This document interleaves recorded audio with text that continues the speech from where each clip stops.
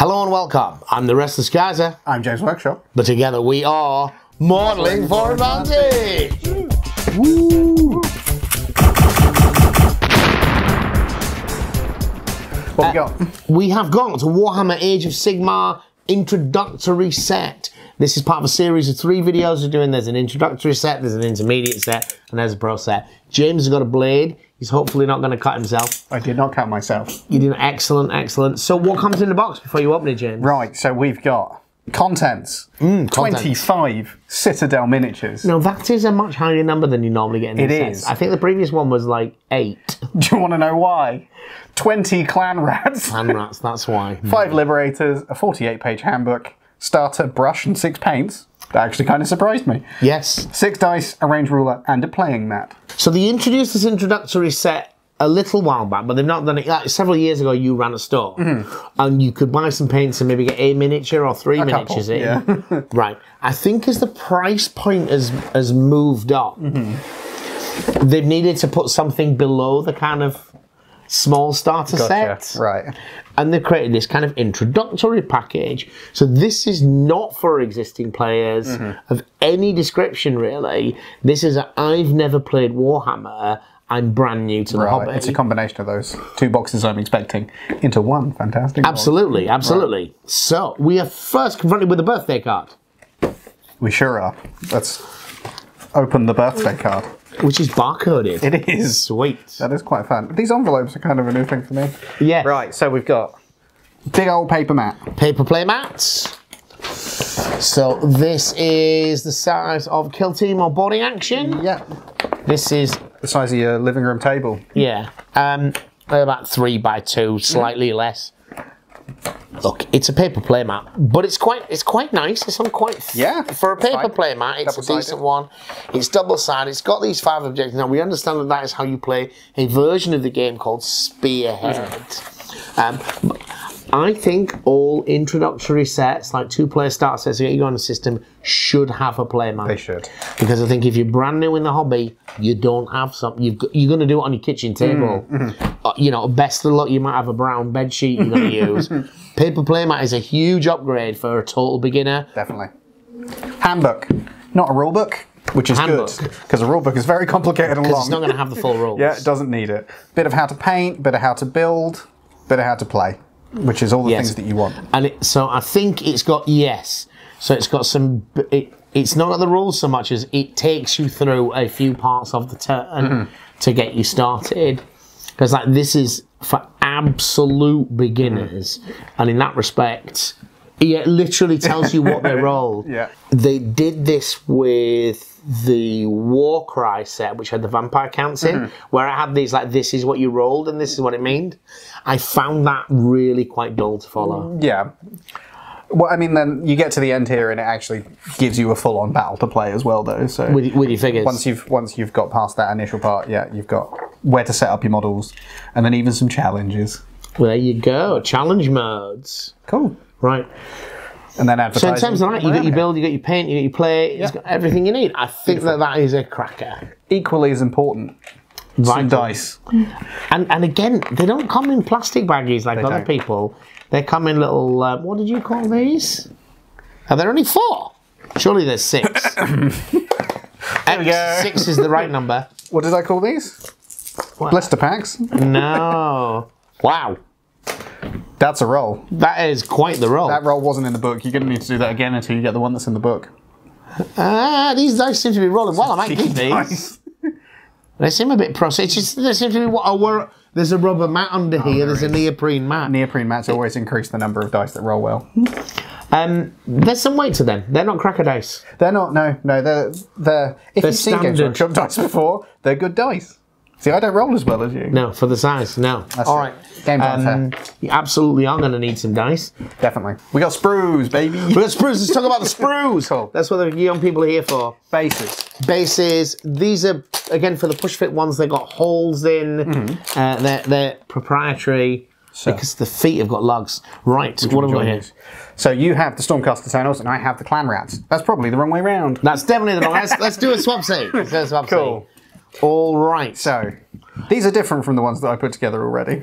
Yes, so what we've had a little bit of a look at these and a bit of a think. We think these are basically the same sprues that came in the launch box, but with the options removed to keep it simple. So my Stormcast can have double hammers and a guy with a two-handed hammer. Whereas all these guys are shielded. This is all shields. No options except shields. Which, you know, it's pretty good for somebody who's starting. It's minimising the possibility of you going wrong. And when we looked at these compared to the ones I've got, there's one standard bearer on here rather than two. Yes. So again, that is a unit of 20 clan rats. It's not 2 units of 10 clan rats that you can build as a unit of 20 clan rats. Oh, I see. Yes, it is 1 unit of 20 clan rats. And this is 1 unit of 5 liberators with shields. Yeah, absolutely. But I think that's, again, it's interesting because for beginners, that keeps it simple. Definitely. Those instructions with these, if you've not used these before, these push fit miniatures, they're usually 2 parts, 2 halves of the same miniature. You press together. Bingo. Sometimes they're in 3 parts. The Stormcast, the bigger ones are more involved. But again, it's like body... Head, torso, arm, done. Yeah. There's often 2 legs. They are push-fit miniatures. If you're new to this, look, if you're happy to just push the miniatures together and play with them, that's absolutely fine. You go do that and you enjoy that. And as a kid, I definitely did that. 100%. Definitely enjoyed that. As an adult who's a bit more into modelling and gaming, I get frustrated by those gaps. There are solutions to that, which is basically just cut the pins off and glue them. Yeah. Is my preferred method. I think you chamfer them down a bit. No, I leave the pins and cover them with glue. And then saturate the space with glue. If a gap appears. Yeah. It's fine. There can be issues, because what I would say with these is, once you put it in, it's an incredibly tight fit. You probably can't get it out, especially because you've got a vacuum pocket behind that pin. It happens. You have to fight against everything that which is normally you dry fit everything. Like you put the model together and make sure that everything's got no gaps and it's smooth and everything. Yes, but with this you can't do that. You can't do that. Also, there's normally not any gaps. No, there shouldn't be gaps. There shouldn't be. So, you know, that's kind of, but that's our tip around the push fit miniatures. I prefer you saturate the holes with glue. Yes. If they appear, the seams. I cut the pins off and glue them. But only do that if that bothers you. Yeah, you know, we're not saying you need to do that. If it's just you and your mate, or you and whoever it is that you're playing with rocking, then just go for it. Just clip them off. And compared to what we had as beginning, getting into Warhammer and stuff, this is so much quicker to get something decent onto the table, and I really like that. The models themselves, then you can see we've built some of these already. I'm very happy. I mean, obviously because we're working on them. Mine are primed. Yours are a bit further along. Nice models. Yeah. Very nice. But there's more in the box, There is. More aimed at the hobby.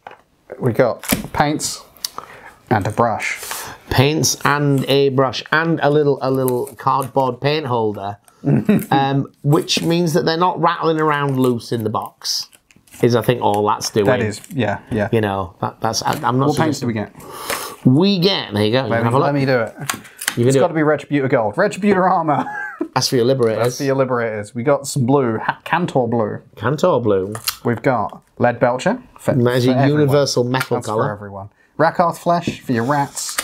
Corn Red for your everyone. And Steel Legion Drab for your rats. So we've got a little bit of rats, we've got a little bit of everyone, and we've got a little bit of definitely Stormcast. Definitely Stormcast. Yeah, nice. 6 paints. All right, look. Again, what you need to remember with this, I would suggest, if you're an existing player, you're looking at 6 paints and that brush and thinking, and to speak of this brush, this is not a great brush. It's not, no. I'm never going to use this brush. In fact, I'm going to put this brush in the bin because it's a bad brush. But if you're a rookie, you're going to wreck your first 10 brushes. It's a great brush for bad painting. It is a great brush to learn to paint with. And when this brush is failing you, you need a new one. I would say on brushes in general, I think we make a mistake as gamers in that we treat them as like capital items. Right, so I started buying cheap brushes and treating them as disposable items, like razors. You can have a good razor that you replace the blade, or you can buy cheap razors and just bin them all the time, and you always got a brand new one. So I tend to buy sort of like medium quality, low quality artist brushes in scale and throw them away rather than trying to reshape them all the time. Right, okay. I am the exact opposite to you, sir. I get high quality brushes, brush soap, remold them, clean them all the time. I've gone through all that with the brush soap and everything, from washing up liquid to buying the brush soap. Yeah, and then realised I could just buy a new brush for £4. That's fair. I like my brushes. They're like friends. Yes. So for a total beginner, look, these are not going to make you're not going to make beautiful models with these 6 colours. Hold on. We missed something. The measuring stick. The floppy ruler. We missed it. So for a total beginner, this is great, right? It certainly is. You get the, you're on holiday somewhere, you go into the shop with your kid, say, I want to do Warhammer, you push the models together, you play some basic things, he hasn't got to paint them. I mean, there's no primer in here. If you want to do a decent job of painting these models, you need primer. You need to glue them, even though they're push fit. Yeah. But it's not for that market at all. It's not for that market, no. It's for the total beginner, and for a total beginner, I honestly think it's much better. Yeah, definitely. Because I think if you're getting into this hobby and you're not planning to paint, I think you might be in the wrong hobby. That's true. Were there not some clippers in there? No. Were there some clippers on the back of the box? Nope. That wasn't mentioned. I think you got some side cut clippers last You used time. to, yeah. But that was when it was a paint set. That was when it was a paint set. You had a painting and modelling set. Mm. And then you had you were starting your first game, and both of those things were in the £25 to £30 bracket. Whereas this kind of does both. I don't remember exactly what it cost. We will put it on the screen now. But yeah, I think for an introductory thing, I think it's the right mix of all the things, and you can take these things forward as you build your collection. Yeah, I'm very pleased with it. Hope you found this video useful. Thank you for watching. Bye-bye. If you're still here and you're looking for ways to support the channel, there's obviously a lot of ways down in the description, but a key way is to use our affiliate links to Whaling Games and others. You buy your models from them, it doesn't cost you a penny more, and we earn a little bit of commission. Thank you.